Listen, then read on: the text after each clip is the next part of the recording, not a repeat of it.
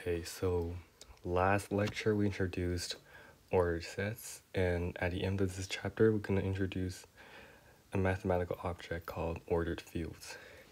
And you might think that ordered fields is a field with an order equivalent such that it satisfies the properties of ordered sets, but in fact it is not, and it is more than that.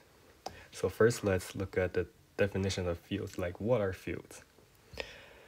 But defining a field requires me to list out a lot of equal signs.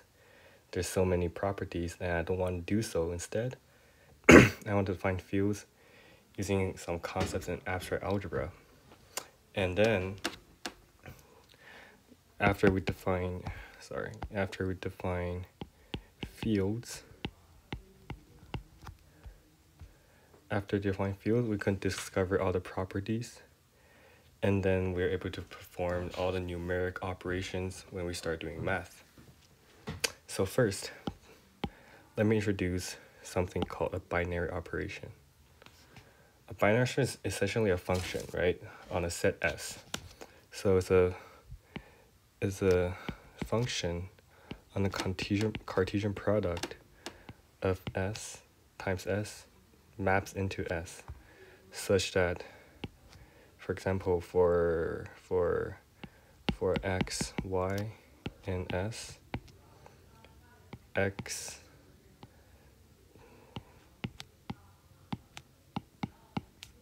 that maps to x times y. This is called like the times function or the binary operation. It's basically, for this function, you take two variables from the set S, and then you got the element in S again is called x times y. Okay, so now we're all good. We're going to introduce something called group. It is also a mathematical object in abstract algebra. It's the first thing you're going to learn when you start taking abstract algebra courses. It's a group. So what is a group? At first, it's a non-empty subset G with a binary operation on it, such that the following are all true. 1, 2, 3, 4. So first, operation is closed. It means that for any G1, G2, and G, we have G1 times G2 is in G. Actually, it's like followed by the definition, right? The operation maps into the set, so it is like automatically true. And the operation associative, basically for any G1, G2, G3, and G, we have G1 times G2 together times G3, and is equal to G1 times G2 times G3. This is called associative property. And the third property says that the identity element exists. What is that saying? The identity element means that there exists an element, say I, and Gi for identity, such that for any G and G, I, G is equal to G, I equals to G itself. Is an identity element is that like every element, if you multiply with the element I, the identity element, it maps to itself. So such identity exists in G. And also fourth, it's the inverse. Every element has an inverse, which says that for any G and G, there exists an element, say P and G, such that G times P equals to P times G. P times G. G times P equals to the identity element. And you can show that G times P equals to P times G equals to I on your own. It's easy. And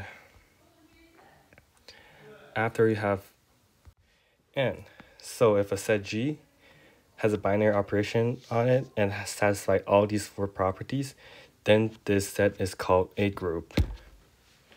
And note that a group is called an abelian group if the operation commutes.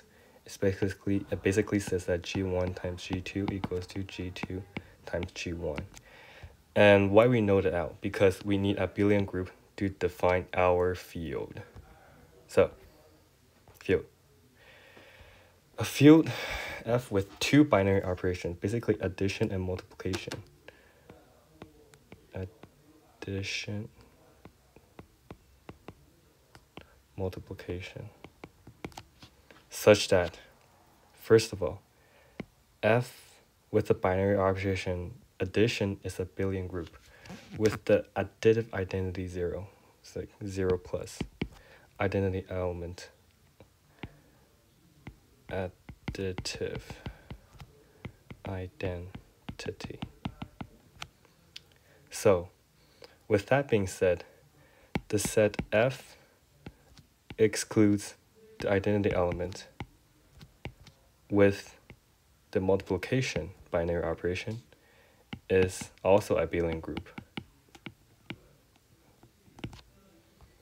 And first, second, and then we have third, that the distributive law holds, which says that for any G1, let's say F for field, F1, F2, F3, 3, and F. We have F1 times F2 plus F3.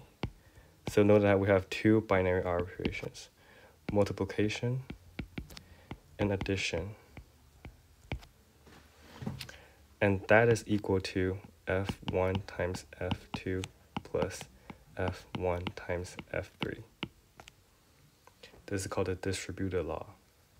So, if a set F has 2 binary operations such that all these 3 are true, then this F is called a field. And we can easily show that the real and complex numbers are fields. But we have not defined real numbers yet, so the sentence is not rigorous enough. And we will define the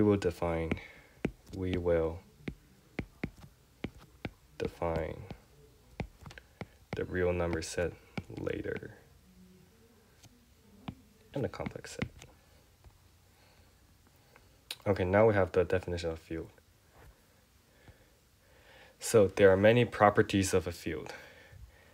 Let's just prove them.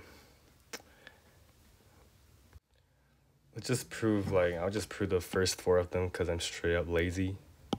Yeah, the rest is easy. You can check on our own. It's on the textbook. So the first one, if x plus y equals x plus z, then y is equal to z. We have to show the first one is true. So y is equal to, since the identity exists, we have y is equal to 0 plus y.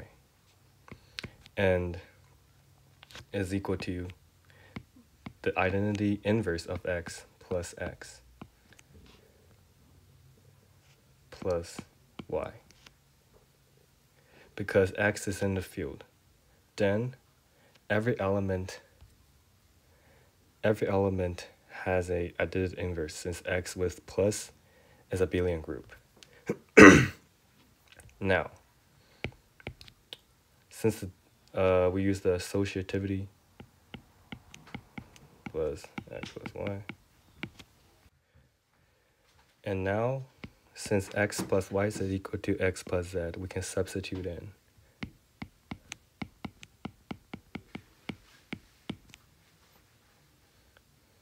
And we use the associativity law again, right? And this is equal to 0 again, 0, and this is equal to z. So y equal to z. All right, good. The second one, if x plus y is equal to x, then y is equal to 0. That means that x plus y equals to x plus 0. And then we use part 1, we have z equal to 0. So y equal to z is equal to 0, so y equal to 0. The third one is also easy.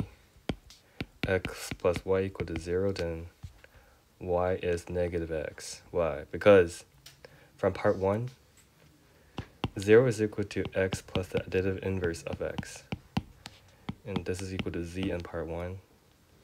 Y is equal to z by part 1, so y is the negative x by part 1. And the fourth one is kind of famous. If negative times negative is positive. Why? Because negative x plus x is equal to 0. So we have x is the additive inverse of negative x, which implies that x is equal to the inverse of additive inverse of negative x. Great. And there are like other properties here. You can take a screenshot or what. And there's more from textbook. I just want to omit it because they're like easy enough. You just use the laws of fields and use like the properties proven before, you're good to go. And now we have discovered many properties of a field, and we're going to define what's an order field. So it's not just a field with an order.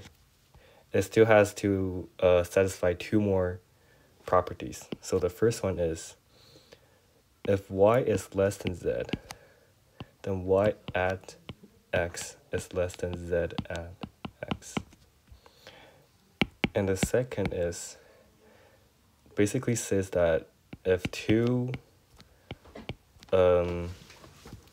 field elements are greater than the additive element, the additive inverse, then x times y is greater than 0.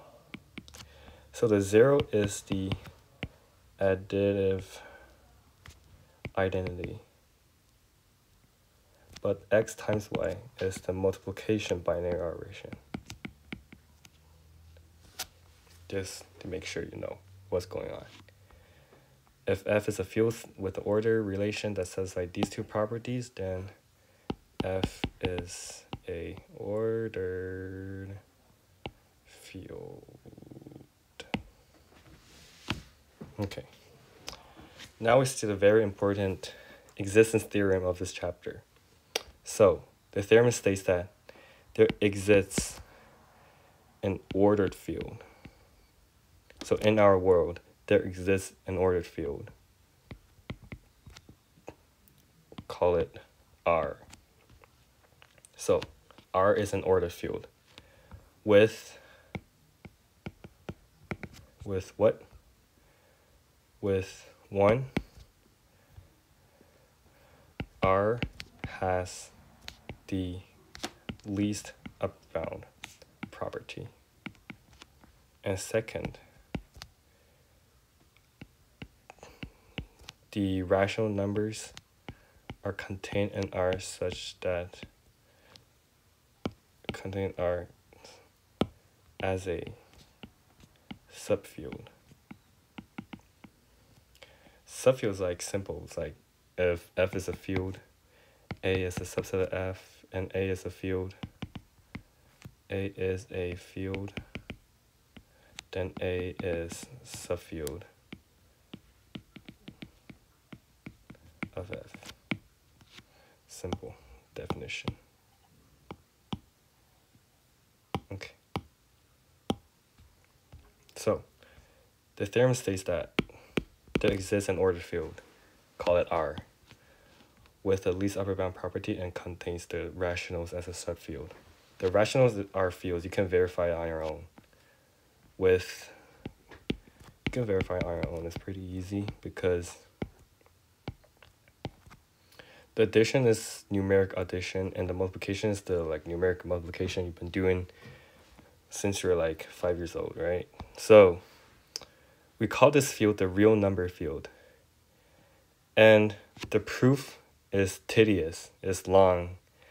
I read them when I was like in grade 10, and I took like 3 hours to read through and didn't get anything. But now, after I like study more and more, like it gets more straightforward to me.